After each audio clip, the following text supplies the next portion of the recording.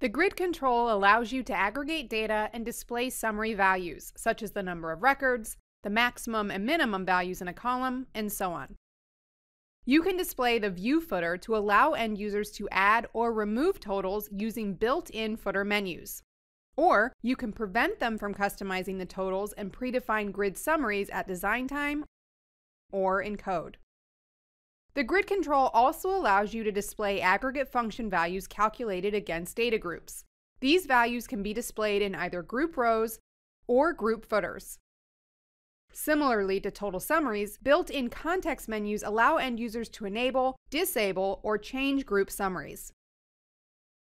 Group row summaries can also be added via a specially designed dialog. You can obviously predefine the summaries to be displayed at design time or in code.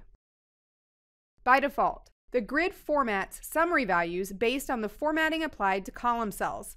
By using the grid control settings, you can also add custom text to summary values and change numeric or datetime value formatting using .NET Data formatting specifiers. The DevExpress WinForms grid provides a built-in UI allowing end users to sort group rows by summary values. You can disable this UI if needed and sort group rows in code. The Grid's API allows you to easily obtain summary values so you can use them in calculations or to conditionally format grid elements. The grid ships with 5 predefined aggregate functions used to calculate total or group summaries. If your application's business logic requires more advanced calculations, you can easily implement a custom function by handling a specially designed event.